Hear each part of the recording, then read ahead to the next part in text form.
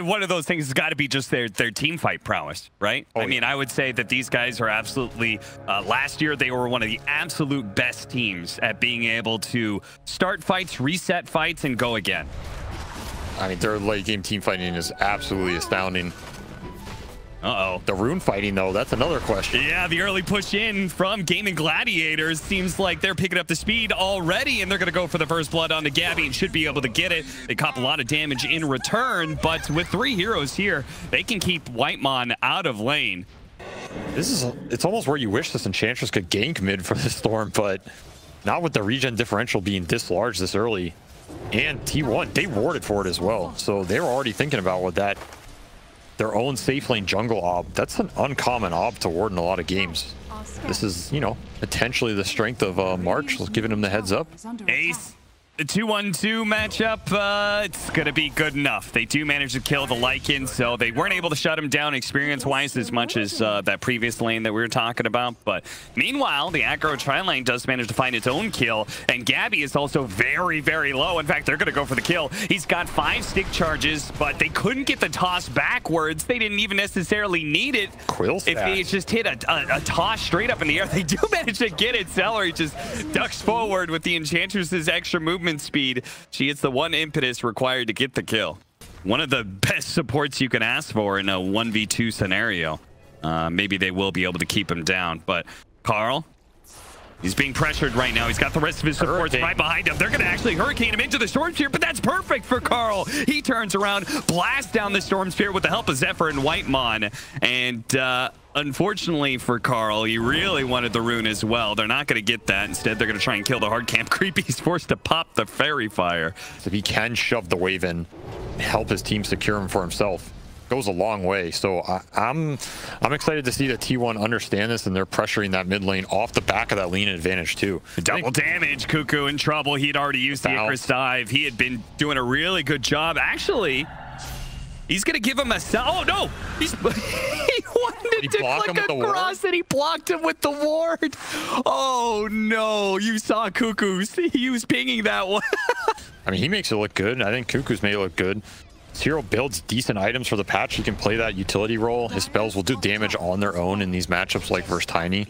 He always gives you amazing team fight and the heals to sustain. I think it's an interesting hero this patch. Maybe a bit unexplored. The one thing about this hero, though, is as he gets hit by a tree. Oof. That's going to be the bigger question. It kind of seems like it falls to the Shadow Shaman for Zephyr, but Shadow Shaman's not always the guy who can go in and start stuff. Yeah, for sure. Carl, he's going to get jumped on the Ace. He's going to pop his ultimate, but there are plenty of T1 heroes here. They're going to actually pop that main crit from Tofu coming in from the other side. A perfect sandwich from Gaming Gladiators, but the rest of the fight may not be so good as they've managed to get the Hex and Shackles onto the Storm Sphere, locking him down and getting an important kill. A 1-for-2 trade so far. Ace is going to have to use that rest of that wolf form to get on out of here. Bristleback Ags. Okay. That's what it always is. This hero is about Vanguard and Ags and try and match that tempo of Gaming Gladiators. If you can get it before they try and do something like Force or Roche, I think you have a chance to fight it and deny the Storm his Aegis. Well, Gabby, he's a little bit low already, but oh, Boom actually ignores that, goes for Zephyr instead. With the haste rune, he doesn't give a damn about that Hex, and they're actually going to leave their Bristleback behind. Zephyr's coming back in. They're going to pop the egg now. With the shackles going out, Gabby's still alive. The egg is going to die, but Gabby, oh no, he got pushed back in. Great use of that owlbear by Celery to kick back the original kill they were looking for. 3 big pickups for Gaming Gladiators. They pick themselves right back up. And this is the power of that BKB rush on Carl. They feel confident to take the fight, even if Gladiators could run in with the Lycan Tiny. Addition to the Shaman wards just dies so fast here. Yeah, it does. This is the power of the Aegis. This is how you want to use it. Instill the fear. Yeah.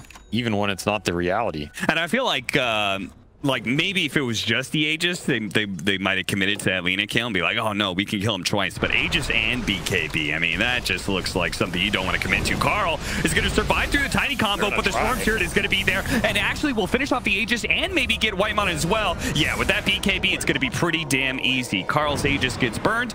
Rest of Gaming Gladiators aren't in a position to go for more because some of them are currently trying to push out top. Ace, he's going to pop his ultimate here.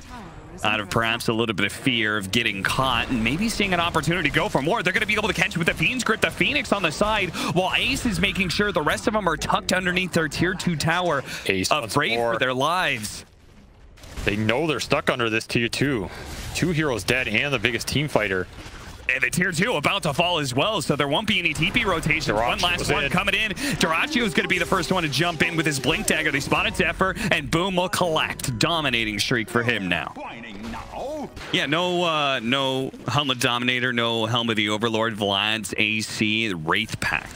It's an interesting build. A bit different than your old school Lycans. I've even seen some pub Lycans playing with the Shard, so... Okay. Don't hate it till you try it. Zephyr, though. Interesting. Blink initiation onto the Storms here. That's a perfect one. But can they do the damage fast enough? The Shackle is going to run out eventually. The BKB goes off. Boom's able to jump away. Boom's able to jump back in. Couldn't get the regen rune. That would have been a big pickup. Zephyr having some problems with some wolves here is going to be kept alive by his Geek Fam bro of Whitemon.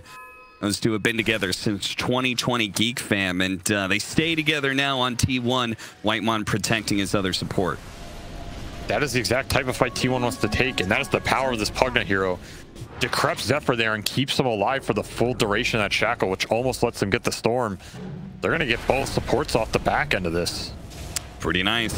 This is what I'm saying, man. This T1 team, they know how to make their lineups work. They know the weaknesses, how to itemize. Oh, they're going to try and go for the Bristleback. Bristleback didn't manage to turn around for a second, but the pullback was so long, Dyrachyo got around him and beat him in the face. That was nasty. They at least need Whitemon behind the Bristleback, right? Because he has a problem with the damage of the Tiny. So if you at least have Decrepify behind him and some life drain heals, then I bet Gabby would be more fine.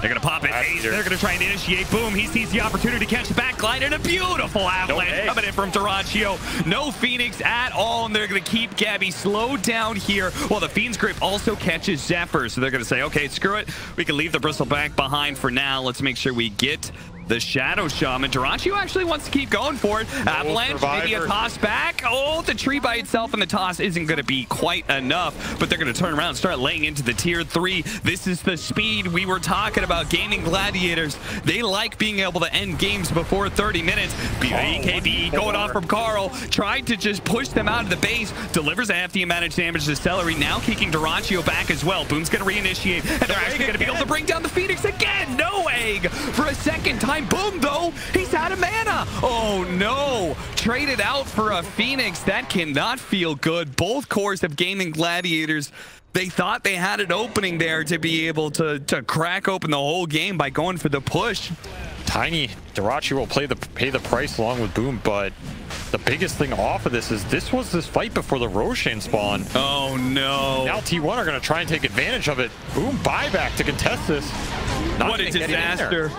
They're going to poke at Whitemon here to Decrepify. They quickly dispel that one, but he turns around and just starts healing through. Boom's going to commit and manages to kill Whitemon again. He's going to be hunting that Pugna all game long alongside the Shadow Shaman, and he gets both. A double for Boom. A decent outcome for a bad situation.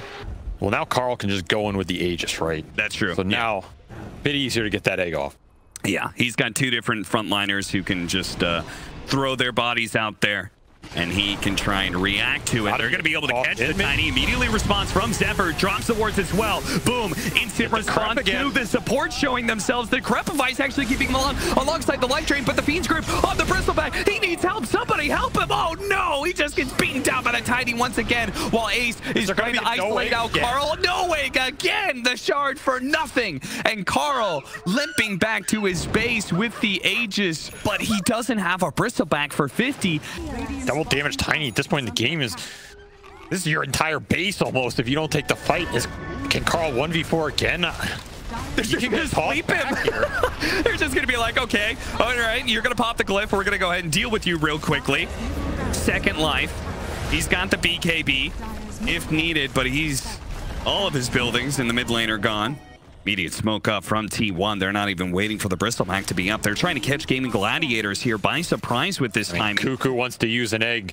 He wants to get real bad. He's going to use it here. And they're going to be able to catch up to some of these heroes. Shiva's going off on the side. The TP in for the Bristleback. But again, Boom being able to find the two supports instantly demolishes them again and again and again. He keeps on fighting it. The egg may have gone off, but Dyrachyo had more than enough attack speed alongside Ace. Gabby, he doesn't have a way out of this one. He's stuck inside the trees, surrounded by so many heroes. Gaming Gladiators are going to be able to catch up to him. LSA, nice dodge back there. A step backwards from Gaming Gladiators. Zephyr also had to put himself in harm's way to make sure that their carry, quote unquote, got out. Look at this. Every single time, Boom has just been so locked in on what he needs to do in these fights. Every single time those supports show himself, he full zips in with his BKB, and he kills both of them. And Zephyr almost dying there. Decrepify's going to bail him out for a second here, but he tosses. It's going to land on his head. Beautiful ward trap that is going to be able to catch Celery. Dyrachyo is able to fight his way out, but he slowed down the Shivas, and he's not going to get out with the Silver Edge either. In fact, they're going to look for more, and they do find it. Tofu dies as well. A triple pickup for T1. Maybe getting a little overconfident here. Yeah. Also, I mean, this Aghanim Scepter is such a big timing. You were talking about how the way they can play in and out of the team fights. Well, now all three of their cores can very rapidly get in and out of the team fight. He's a level 22, so he's got that extra duration, and he's just biting him up here already. I don't know if T1's ready for this wolf. He starts making his way over. It's a big, bad rock wolf coming in, and Bristleback is already about to be dying here. Zephyr tries to jump in. Boom's already popped his BKB. A beautiful axe jump that is going to be able to once again destroy the back line. Carl throws what damage he can at Tofu, but that is looking like it's it right here. It's a Lycan plus Tiny lineup. You've got 4 dead with no buyback. That's it. T1 calls it GG. Gaming Gladiators. They take the speed. They take the pace, they take the tempo, and well, they didn't make it by 30, but 33 minutes they close out the game. Very fast-paced game from them. Some early little interactions going Gabby's way here. And it's going to be nice because eventually this beast will be very annoying for this Tiny level 5 to 6 range. Yeah, you're hoping you can get ahead of that curve. Build some space for Whitemon as well. This top lane going for the kill. Cuckoo, he's going to get hit by this Inkswell, and I think he's going to have a hard time surviving through it, but Tofu is also potentially going to die here. He gets off the last hit before Tofu goes down, so they do get the first blood for Dyrachyo. Won the majority of these rune fights in both games. RNG going their way a little bit. Well, something to be said about it is I do feel like when all these supports go mid, Gaming Gladiators have felt better about it because they have some of these lanes where they're happy to build that pressure up like we're seeing here. Yeah. Like, Cuckoo does not want to be left alone in this game, and at the same time, Gabby, he's not going to want to be bottom for alone too much in this game, whereas Ace is super happy to just get the solo XP. Build up his boar army here. Now, Whitemon, those are 2 level 3 boars. Yeah, the arrow is going to be blocked out by the boar, and Boom's going to join in here to be able to get the kill on a Whitemon. He has a roar now. He does have a roar. They can actually turn this, but Carl's actually going to show up. A split earth, the magic damage, it's not enough. Boom gets away just in time. Perhaps a little bit of help there from Ace with the roar. This Dyrachyo CK, though, the real benefit of all of this chaos, it feels like. He is so far ahead for this early in the game. My God, this guy has a secret Midas or something? Like, yeah, what the hell is going on? 4,000 net worth? What? I mean, he's doubling up Cuckoo off this lane. He's only gotten 2 kills. I'm confused. Like this, I mean, one of them was first blood. Gabby goes for the toss back here, but the creeps are going to chase after him. It's a Satyr Mind Stealer. We obs to see him. Oh, nice play from Zephyr. Dropping that ward to be able to get the vision, finishing off the Storm Spirit kill. He's got 1 leap and 1 leap only to get out of here. Perfect angle. Trying to defend this tower, but this zoo is slowly building up, you know. Started out as a little local petting zoo. Now we're upgrading to the, what is it, Metropolitan Center? Sure. Uh-oh. It's going to be a dead Leshrac. Do you think he should have gone, like, top instead? I mean, Cuckoo doesn't want him there because he's not level 6 yet. This game, they probably felt like the zoo was coming, trying to prepare for a little more, but their best interaction is this Brewmaster who got shut down on lane. Zip in with the Inkswell. They're going to be able to chain stun up this Tiny, perhaps. He gets off the avalanche, but ultimately the damage was still laid out there. With now Cuckoo's here. Cuckoo is here, and he's going to need as many kills as possible with this ultimate. They're going to start off with Ace. He uses the roar and the extra movement speed to try and get out. He will not. Carl runs him down. But that bottom tower is still probably going to go down here with Celery pushing. Arrow on mid? Maybe? Oh, nice. Smart play there, Tofu. He tanks it up for him. President's bodyguard shows up just in time. And T1 did not feel confident enough to try and stop him. Yeah, who needs a Dark Troll Summoner? Just various neutrals from the Enchantress will finish it up by itself. Oh! Centaur Stomp from the Troll. What a Centaur Stomp! This guy's playing for one of these teams. God damn. That's the MVP play right there. That's I'm going to give you a replay. Whitemon. Goodbye. Gaming Gladiators on the hunt here. Boom. Going to be able to find the Brana with that Inkswell combination. That is just such a pretty chain stun. And T1, Cuckoo's going to be in some trouble if he comes down. They actually found Carl, though. Carl, who you said was going to be the biggest factor in shutting down this Chaos Knight. A big kill in addition to the 3 that they already had on the side of Gaming Gladiators. And now they're going to take Roshan for themselves. So a 15.5-minute Roshan. That's an Aegis for Boom. Well, T1, they are one of the best teams at this major at being able to stall out a game, but simultaneously, Gaming Gladiators have shown themselves as being one of the best to lock it down. Boom.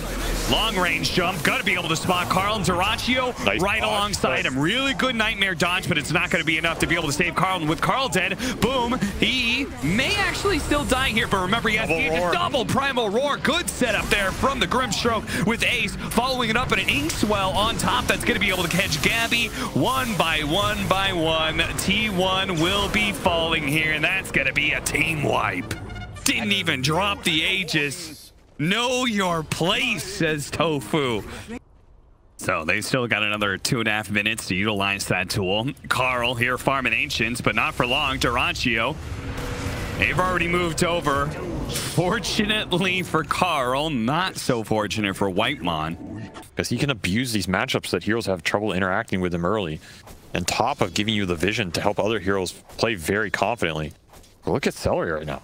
I mean, yeah, he's an Enchantress, but maybe he should have a bit more fear. Yeah, they try and burst through the creeps, and they actually did manage to kill the creeps to allow the arrow to land. That gets the kill on Celery. Boom, maybe losing his Aegis here, but first Carl's going to go down. And now with the roar on Gabby, the follow-up Inkswell stun, Chaos Knight bolts. There's tons of stuns coming out from Gaming Gladiators. Reality Rift with the bind coming in from the Grimstroke. Going to be able to catch more of these heroes, but the Moonlight Shadow allows them to slip away into the night. Round 2 here for Boom.